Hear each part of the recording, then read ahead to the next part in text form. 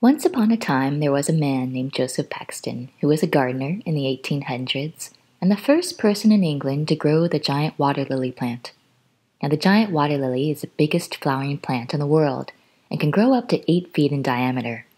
It has a special cross-ribbed structure that gives it a rigid form, and this made Joseph wonder how strong it really was.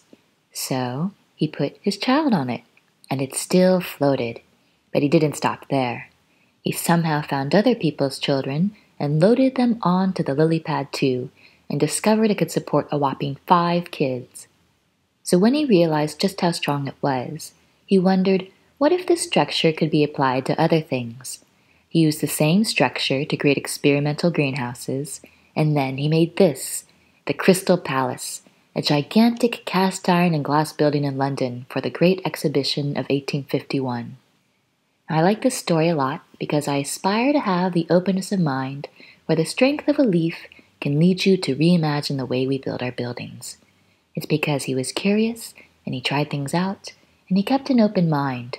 And because of that attitude, Joseph the gardener also became Joseph the architect, which makes me think about the idea of disciplines. We can make disciplines as small or as big as we like. Disciplines are just one way to categorize fields of study and interest. There are many spaces between traditional disciplines, and no one says you can't go outside of the lines. So it seems only natural that we make our own disciplines out of the bits and pieces that we're interested in. That each and every one of us has a unique discipline that's made up of our life experiences and personal interests, and this continues to change as we grow and change. I'm Chang, and here are some of my projects. And you can learn more at my talk at the World Education Congress.